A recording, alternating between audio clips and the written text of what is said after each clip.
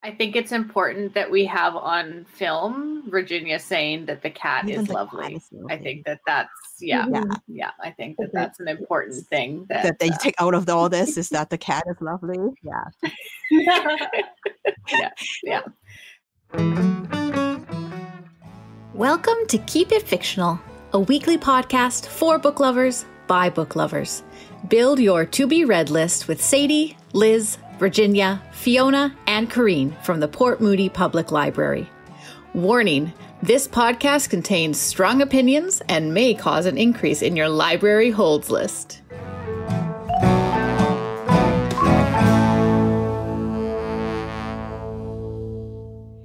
Hello, everyone. Welcome back to our Port Moody Public Library book chats.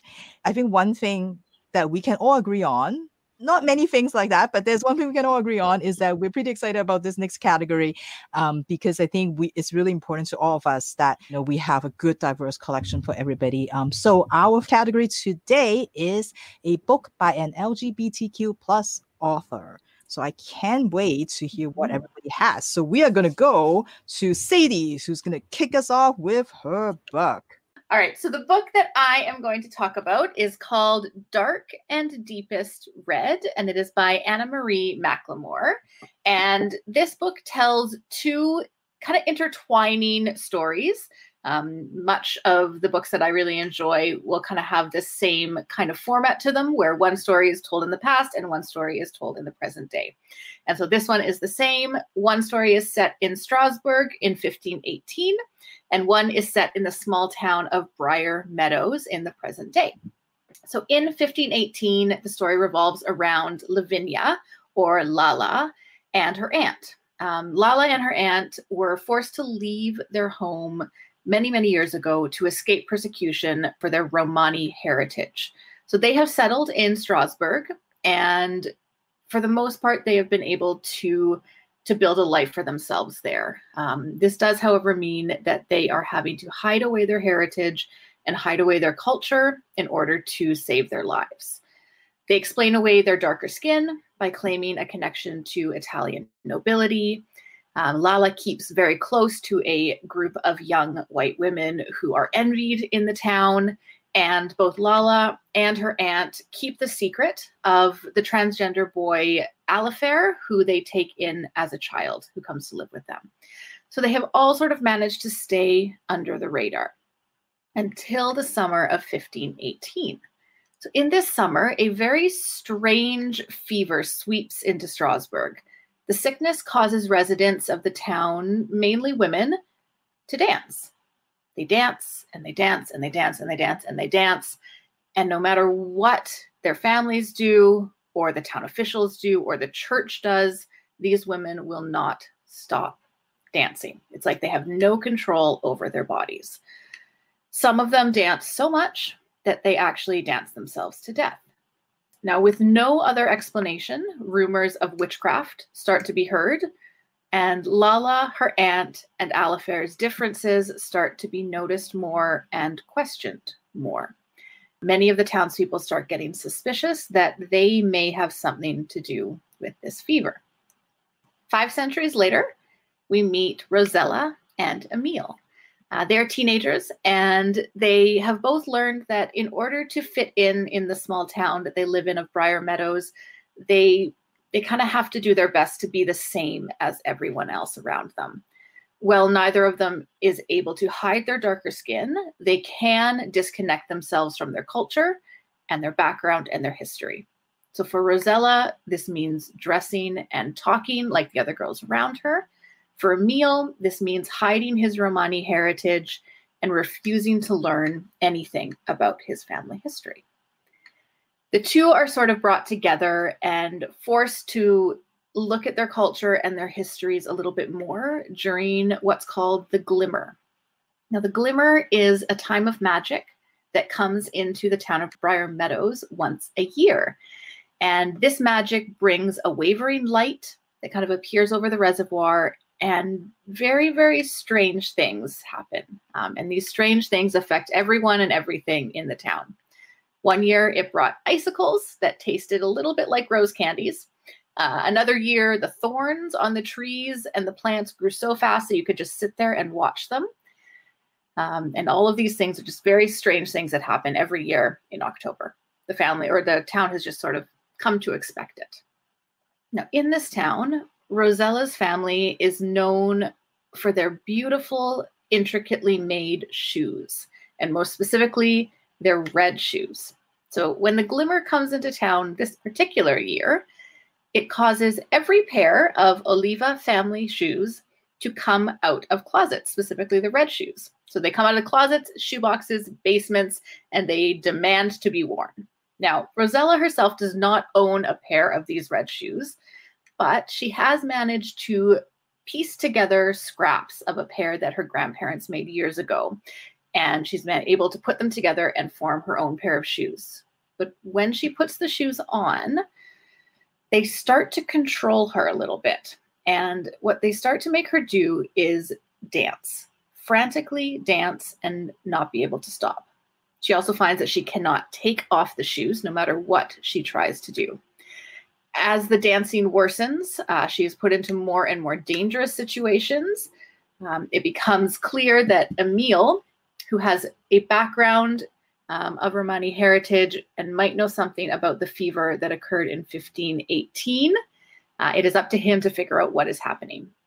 So he now has to learn more about his family and learn more about his ancestor Lala, who in Strasbourg in 1518 may have had some connection to this dancing fever. Anna Marie Macklemore is a queer, non-binary Latinx author, and they often incorporate their own experiences and backgrounds into the stories they write, which is really great. You kind of get that personal take and personal experience on these situations and on these specific people. Their books always feature Latinx and Spanish-speaking characters, as well as queer characters, which is really wonderful. I found parts of this book kind of difficult to read, mainly due to the persecution that is talked about that some of these characters deal with. I find it's similar if I'm reading books about the Salem witch trials, where I just get so angry and so frustrated with the unfairness and the unjustness of what is happening to these people. But I do think that it is really important stories to tell, and the book itself is really beautifully written. And I think that the stories and the themes are really important, and everyone should read them. So that is my book. That is Dark and Deepest Red by Anna Marie Macklemore. Thank you, Sadie. That sounds really good. And you describe it really well, because I was like, that's so complicated. I'm trying to figure out the timeline and all the things that are happening. That sounds great. Yeah. All right. And Fiona also has, I was trying to read about your book and I'm like, I'm waiting for you to tell me about it. Yeah, I'm super excited about this one and I really want to do it justice. So I'm gonna try to take my time. My book is Jonny Appleseed by Joshua Whitehead. If you asked me what my favorite book was or is, I would probably say Dracula, and then I would say this book. It is one of those books that just blew me away at the time and changed my understanding of what a book can be because it's just so unique and honest, because I think it really comes from a lot of the author's lived experience. So the protagonist in Jonny Appleseed is Johnny. He is a two-spirit, indigiqueer, Indian glitter princess. So in that instance, he uses NDN uppercase, which is just a common slang, I think, used for and pronounced Indian. And he considers himself to be a glitter princess. He is currently living off the reserve in the big city, which I'm pretty sure is Winnipeg, but I'm not sure they explicitly say that. And he is working as a cyber sex worker, and he fetishizes his otherness to attract patrons. Johnny is doing this work to make ends meet, but I think he also finds it fulfilling. It allows him to explore and reinvent himself in his identity and sexuality in a really sort of expansive way. However, he also finds himself to be disappointed by his patrons, especially the white male customers who sort of limit his identity and disassociate from his identity from him as a person, and really just sort of sexualize him without seeing him as a person.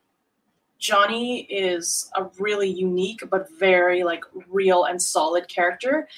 He's scrappy and resilient, and he lives this precarious life in poverty, like working like not even really paycheck to paycheck, because it's more like e-transfer to e-transfer. But he's not like down on his luck. He's thriving in some aspects of his life. So in the novel, he is called by his mom, who begs him to return home to the res for his stepfather's funeral. So Jonny has 7 days to collect bus fare to get back to the reservation. The week that follows is filled with reminiscence and scrambling to get that money. Jonny remembers his stepdad's role in squashing any part of Jonny that he saw as not masculine enough. So he sort of has this really conflicted feeling about going home for the funeral of this man who, has been there throughout his life, but also played a pretty negative role in how he sees himself. He also remembers his loving relationship with his kokum and his mother, and his first and current love that developed with his friend Tias while he was on the reservation, and then Tias goes with him to the city. Meanwhile, he is working a lot more and eating a lot less, all to sort of scrounge up this money to get back to the res for this funeral. Jonny's journey is about finding a way to be all of himself, both Indian and queer, and how he seems to always be forced to choose one of those things. And, whether it's a matter of place, where when he's in the city, he can totally be a glitter princess, but he sort of loses some part of his identity, whereas on the res, he's not allowed to be as queer as he wants to be. So he's sort of trying to find that place where he can really be himself. The book talks a lot about, or looks at poverty, hypermasculinity, colonization of sexual identities, but also has this sort of positive side of joy and finding joy in unexpected places. More so unexpected, I think, for the reader than Jonny himself. It's a very sex-positive book. It's vivid, triumphant, frank, fierce, and unapologetic. It is very, maybe graphic is the word, so I don't think it's for all readers. If you're a little shy about reading about sex, like, definitely don't. It's not for you. But otherwise, I think it's something that people should really put on their to read list. It was so just like unique. And when we talk about, diverse reads, I don't think, like, on one hand, I really felt like it was representative of a lot of people who are struggling in the queer community and have to do jobs like in sex work, which, just don't have the safety around them, and being in this position where you maybe don't have the support from family members or community members, and it really, I think, illustrated that precariousness that comes along with some people having and their queer identity, of having to make choices that can alienate you from those supports, but it was also really resilient. So it really represents this, I think, this sliver of queer stories that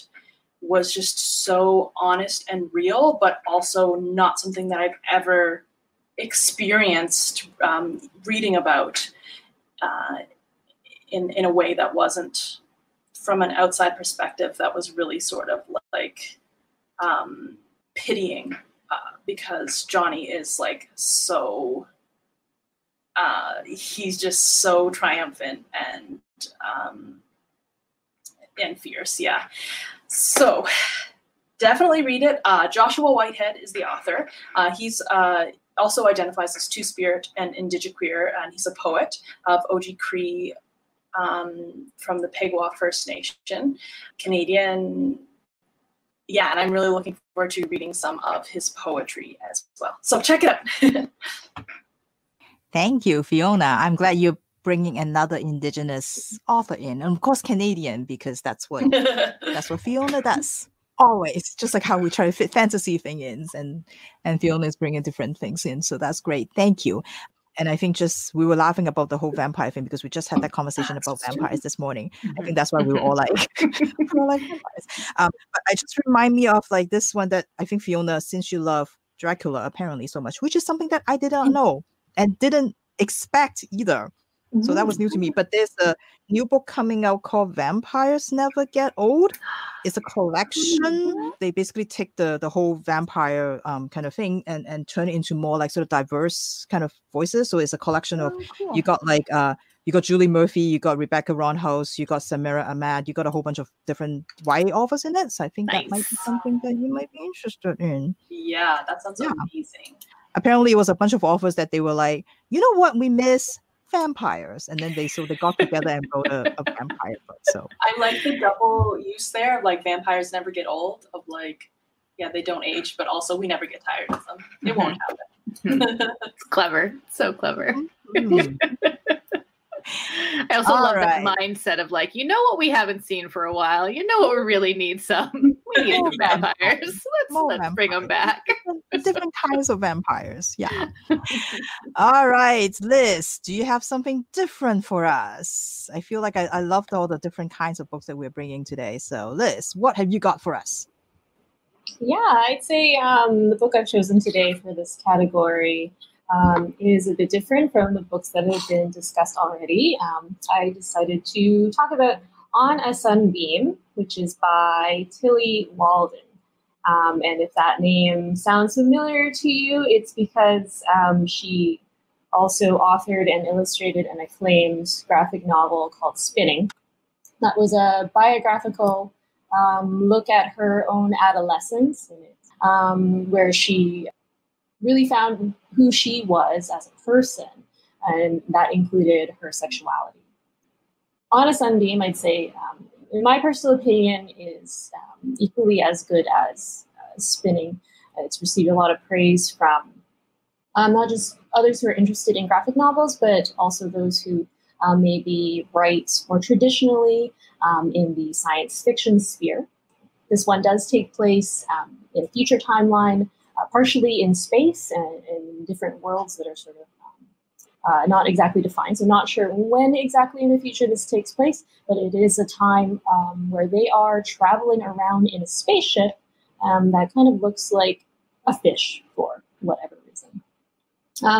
Now, if you are interested in reading On a Sunbeam after we chat about this today, you can either place a reserve on the book that we have at the library, or you can also still read it as a webcomic. So you can look at the installments in the sections that they came out in originally. But it was really great to see this compiled and bound together.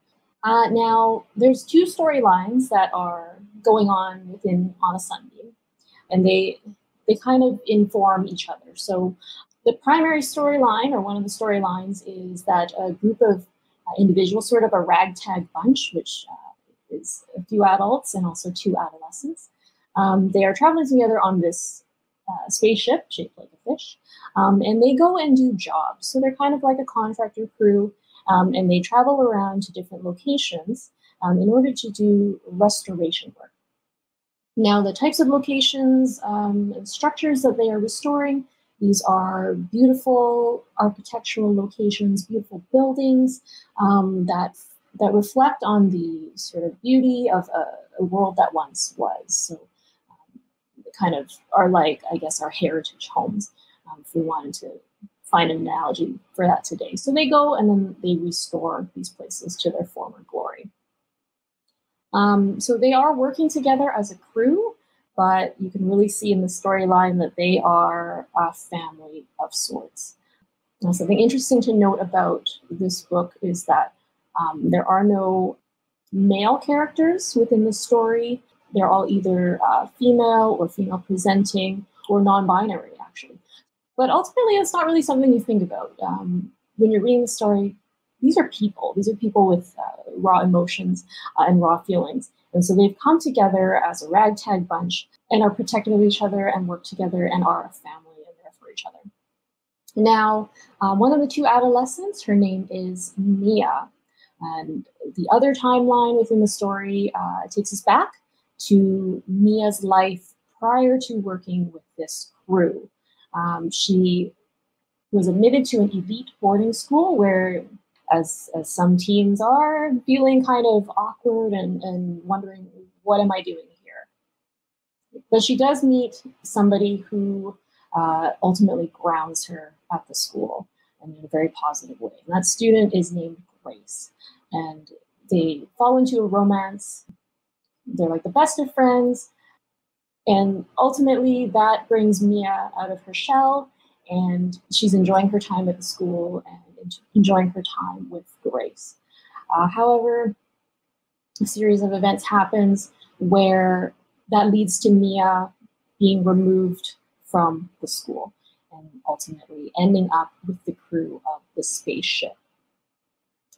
Now, it was really interesting to see how the two timelines are interwoven together. It's not only a story about relationships of all kinds, whether that's romantic or family. It's really a story of self-discovery. So no matter the time or place, whether we're in the future, whether we're in the present day, it was a really beautiful story to see how these very inherently human struggles were illustrated by Tilly Walden. Yeah, she just has a real knack for, in sort of her sparsity of her illustrations, and also in her dialogue. It's just really amazing to see what she could do with that. So I felt that On a Sunbeam was definitely well worth the acclaim. Maybe for some of you who are sort of averse to graphic novels, this might be a nice one to give a try. It's such a Liz book. So Liz. All right, and I will go take another sharp turn into something completely different. I'm excited. I'm excited. So my book. Okay, so every now and then there is going to be a book that is so charming, so adorable, so cute that it could warm even the darkest hearts in the world. So anybody who is more leaning towards the dark side could still enjoy these books. And this, the one that I have for you, I feel like it's one of those because it's not usually my type of book, but it is so my type of book in so many ways. This is The House in the Cerulean Sea by T.J. Klune. Like I said, this book, I love this book, and it was just probably the biggest surprise for me this year so far in terms of my books that I read.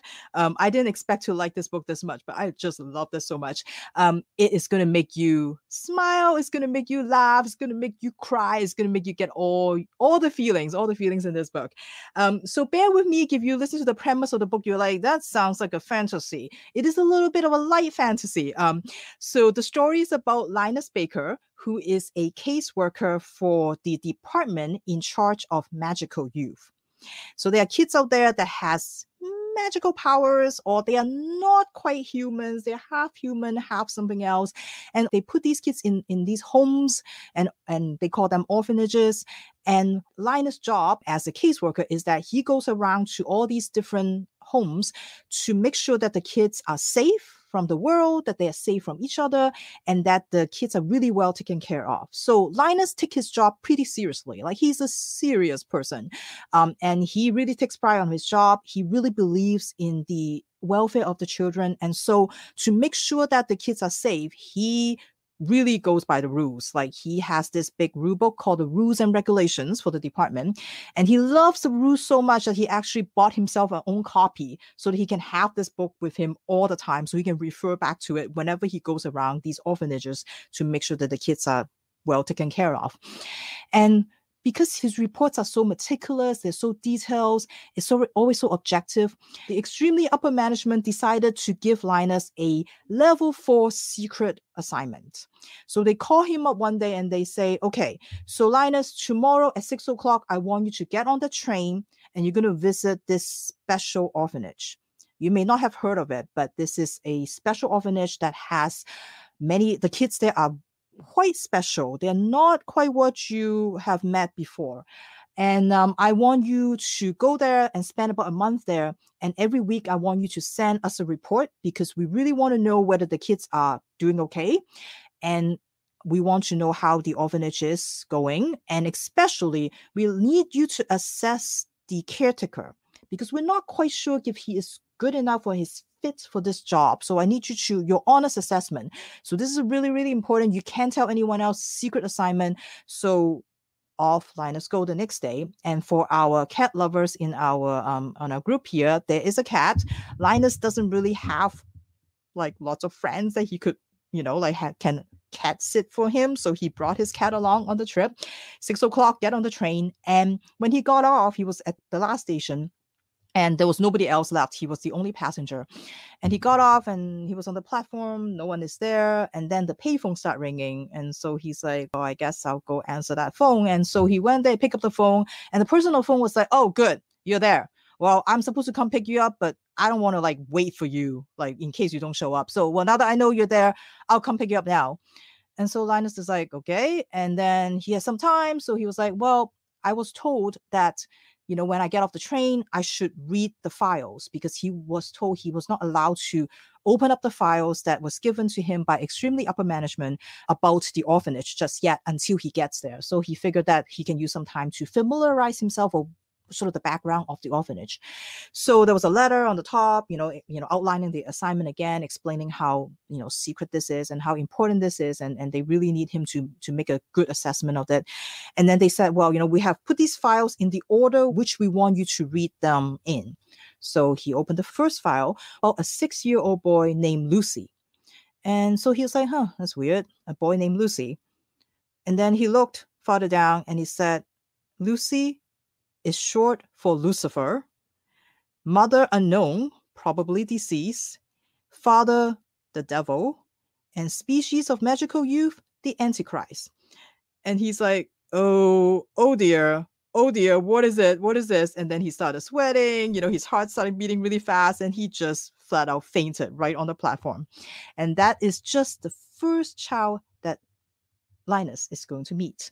The premise sounds kind of out there, and it is. And that's probably why it attracted me to the book in the first place, because it sounds almost like Miss Peregrine's Home for Peculiar Children kind of book. And so I was like, okay, that sounds good. And then, but once I started reading it, I didn't realize, even though it is such a light fantasy, there's so much heart in this book. It is just such a heartwarming read. The relationships that Linus is going to develop with all the kids, with the caretaker Arthur, are just amazing. They are just so lovely. The kids are hilarious. I'm not going to tell, like I already told you about Lucifer that is going to be there, but there's other kids who are equally interesting and they're just hilarious. Linus himself being such a by the book kind of person, he's there, the time that he spent there, he's slowly discovering sort of maybe other side of him that he doesn't know that he has.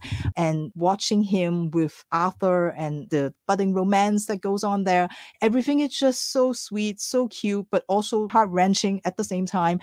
It is such a lovely book. Again, not a book that I think I would like so much, but I just love this book. It's definitely one of my favorite read.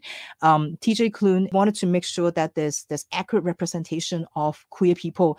And I think he really did that. He wanted to create a world where different kinds of relationship could exist. And he definitely did that in this book. It's just so lovely. Everybody, all the personalities, including the cat, even the cat is lovely. So again, this is The House in the Cerulean Sea by TJ Klune. I think it's important that we have on film Virginia saying that the cat is lovely. I think that's I think that's an important thing that they take out of all this is that the cat is lovely. Yeah. I did just put my hold on for that book. So thank you. I don't know. I don't go for cute, but this is just, it's like Liz last week when she talked about the check please. Right? Like it's kind of like that. It's just so sweet but also very sad at the same time. And I find like, I know it's like Pixar movies. I know when I started crying when nothing is happening, Like I'm just anticipating something bad is going to happen and I don't want anything to happen to these people. And I start crying. That's when I know I'm like fully invested in the book. So I was crying all my way through, like, but it's also very funny. So I don't know. Anyway, all right. So that is our selections and our picks for books by LGBTQ author. There is a great book list on our website. If anybody wants to look for more suggestions, there's lots more out there. And I hope you check those out and hope you love some of the suggestions that we suggested and give them a try. Thank you for listening. If you like our show, please tell a fellow book lover about it. You can find a list of all the books we discussed in our show notes. Join us next week for another fun book chat. Until then, keep it fictional.